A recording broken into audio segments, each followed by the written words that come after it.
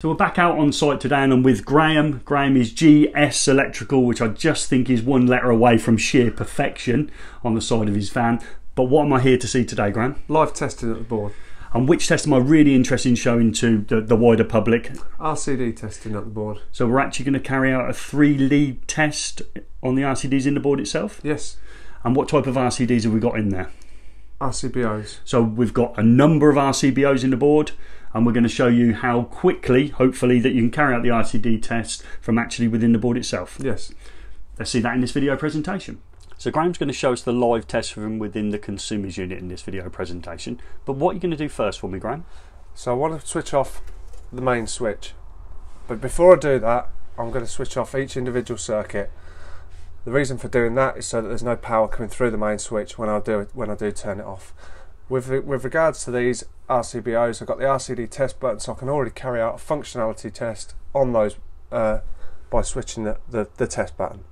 Brilliant. So by pressing the test button on the RCBOs, we're actually started the testing process already, because this is part of your functional testing, and it means the main switch won't be on full load when you isolate. Is that correct? Absolutely. Right, let's do that then. So number one's off.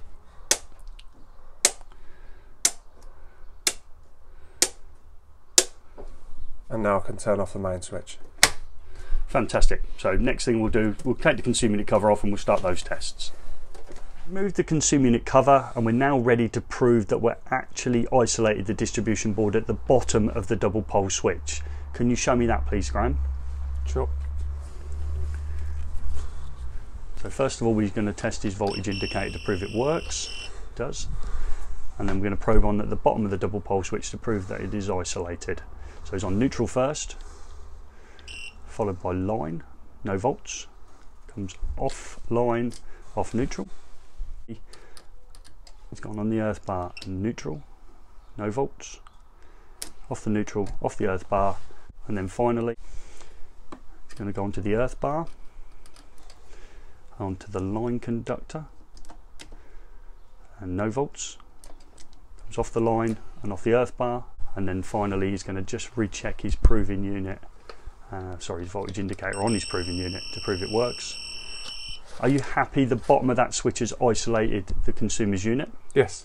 And now we're going to secure the isolation with a padlock and sign and replace the plastic bar over the buzz bar next. According to BS7671, Graham, what's the first live test we're going to carry out?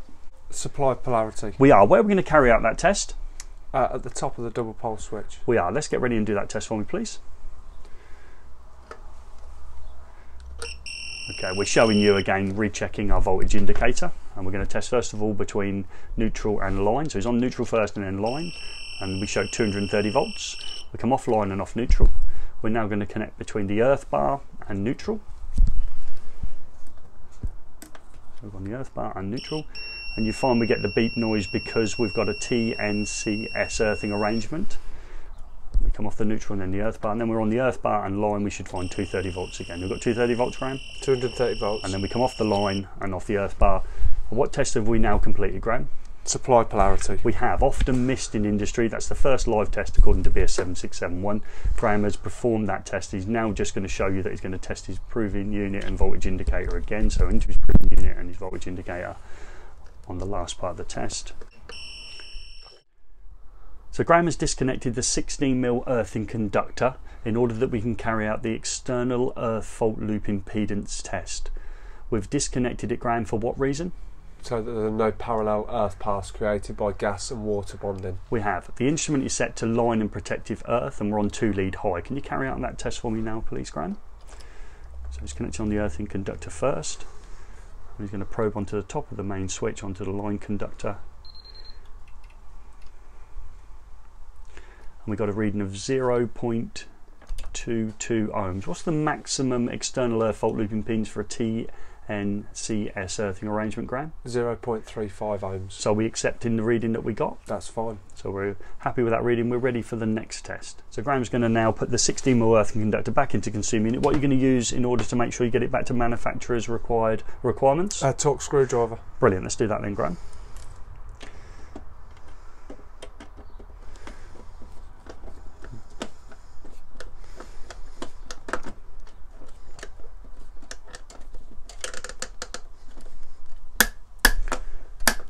Okay, so So that's in and connected properly, and we're ready to move on to the next test. Graham, what test are you going to carry out now for me? PFC. And we're going to test first of all between which conductors? Line and neutral. We can see he's set his instrument up to test between line and neutral, so we're ready to go. So we're on neutral first, and then we'll go on to the line. 2 lead high lead test. What was our reading, Graham? 1.03 kiloamps. Okay. Graham, what's the next part of the test for prospective fault current? Earth fault current. Okay, let's do that next. You can see he's changed his instrument now to line and protective earth. So it's gone on the earth bar first, and then the line conductor. Again, 2 lead high. And this time, what reading we get, Graham? 985 amps. Of the 2 readings you get, which one you record? The highest. And that was the one that we tested first. Thank you, Graham. So of those 2 readings we've just taken, Graham, the highest one was just a little over 1,000 amps. What's the breaking capacity of the incoming supply authority's fuse at this installation? 33 kiloamps. And what's the breaking capacity of the devices in circuit, your RCBOs? 6 kiloamps. So therefore, are you happy with the fact that just a little over 1,000 amps can be cleared by those devices? Yes, they can. So Graham's going to show us how to perform the RCD test within the consumer unit itself. We have the main switch now in the on position and only the circuit under test. In this case, which circuit are we going to do the RCD test on first, Graham? The cooker. We are going to do it on the cooker circuit. So rather than going to the circuit, taking off the plate and doing a 3 lead test there, Graham's going to perform the RCD test on auto, set to 30 milliamps, actually within the consumer unit itself. Let's see that test. So he's on neutral first and then line. I'll help him by pressing the test button. It will run through the sequence now.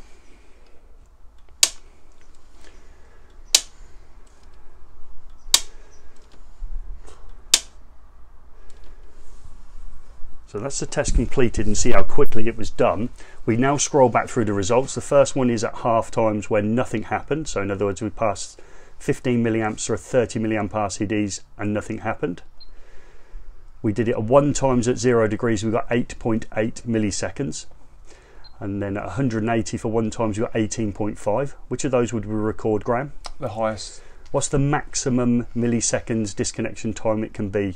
300. And we're well within that. We now go to 5 times. At 0 degrees, you got 8.38 milliseconds and 18.2 milliseconds at 180 degrees. Of the 2 readings which we're going to record, Highest. what's the maximum for 5 times? 40 what? milliseconds. It is, yeah, 40 milliseconds, and we would record them. We're now going to go and show you again on another circuit. Perhaps we'll choose a lighting circuit and show you how quickly you can achieve all the RCD test results, in this case for RCBOs, within the consumer unit itself. So we've worked our way down off camera, and now we're at the lighting circuit at the ends, and we'll show you how quickly you can do the same test on the lighting circuit. Saves you going to the lighting fitting, unscrewing or taking down the fitting in order to connect your 3 leads and do your RCD test. So let's do the lighting circuit for me, Graham. So neutral first again. Gone online. I'll help him out just for speed by pressing his test button.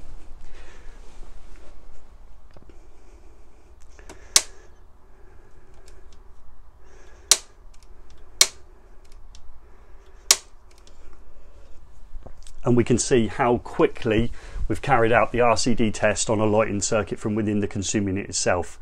We'd scroll through, pick up the results, record them in our test paperwork, and that's it for the test within the consumer unit itself. Graham's now got a choice after carrying out a measured external fault loop impedance, if he wants to add that to his measured R1 plus R2 readings done dead in order to calculate circuits total fault loop impedance, in other words the ZS of the circuits, or whether he wants to make a decision to measure some of those. So we've shown how quickly you can carry out an RCD test within the consumer's unit, and especially where there's RCBOs, and especially where you've got to carry out that test many times. Thank you, Graham. So Graham, this is lovely to see. So I can see you've put on some stickers on the exterior of the consumer unit on completing all your tests. Can you just explain to me what you've actually put on the outside of this consumer unit for us? Here we have the decal that indicates two different colour wiring systems, the durable sticker for testing, RCD test button decal, and dates of installation and next inspection. Next inspection maximum gap was how many years? 10 years. It's lovely to see that you've actually left a sticker there with all the test results on the exterior of the consumer unit. That's something often missed in industry, and it's lovely to see you've done that, Graham. Thank you very much. Well, I think that went fantastically well. I'd like to thank you, Graham, for that. How do you think it went? Yeah, really good. The RCD testing at the board saves time massively. Obviously, not having to go out into the installation and take covers off to do the test there. And that's a little tweak for me, because maybe old school, that I would have been going out 3-lead testing at lighting points at the cooker, etc. And Graham said, you need to come along and watch me do it, mate. You know, I'll do them from the board, which is, you know, just adds another string to everyone's bow. So when we're out there in industry, we can carry out the RCD test inside the consumer's unit, along with, we did the external fault loop impedance, prospective fault current test. We proved isolation, polarity of supply. So all those tests carried out on the board saves us a huge amount of time. And then we said that whether we add together the ZE to R1 plus R2 in order to get ZS. Do you agree with that? Yeah, absolutely. So we've got a choice then, haven't we, whether we want to do that or go out and measure them. But I think the RCD part of that video saves everybody in industry a lot of time. Thanks a lot, Graham, for that. And we get this moment now, don't we? We get to do the, we hope this video has been some help. Well, we almost had it.